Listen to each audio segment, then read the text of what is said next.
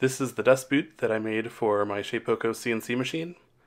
I recently installed the Z Plus upgrade as well as the water-cooled spindle, and I had to modify the dust boot that I made for my original setup years ago.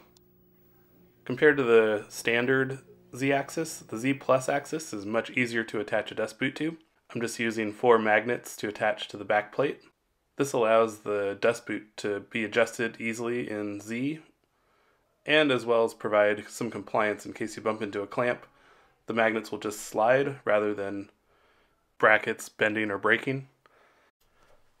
Since the whole dust boot assembly is attached with magnets, it's really easy to pop it off.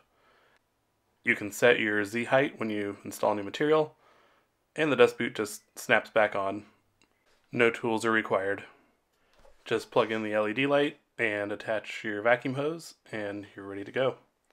The dust boot is made of HDPE, and adhesive doesn't really stick very well to it, so that's why I used zip ties to attach the LEDs.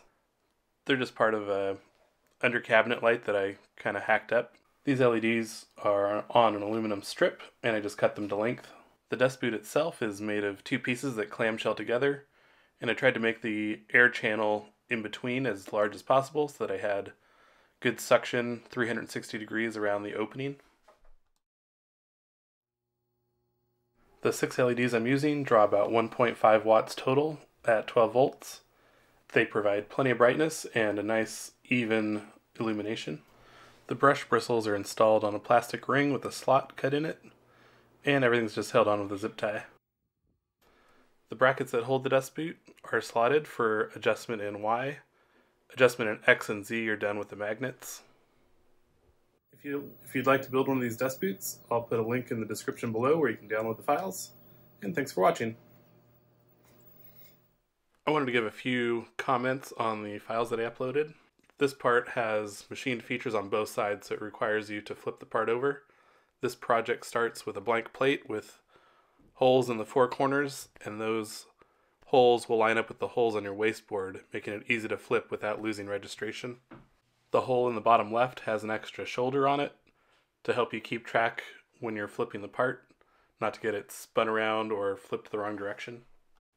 This is the top cover, and it's the only part that has machined surfaces on both sides. There's a drill guide that you machine out, and that will help guide your drill bit as you manually drill holes in the side of the dust boot. This is the bottom cover, the brush holder, and the adapter that holds your shop vac hose. This is what the dust boot looks like when it's all put together. This is a picture of the dust boot mounted on my original Shapeoko before I did the spindle and Z Plus upgrade. If you have any questions or comments, leave them in the comment section below, and I'll do my best to reply. Thanks.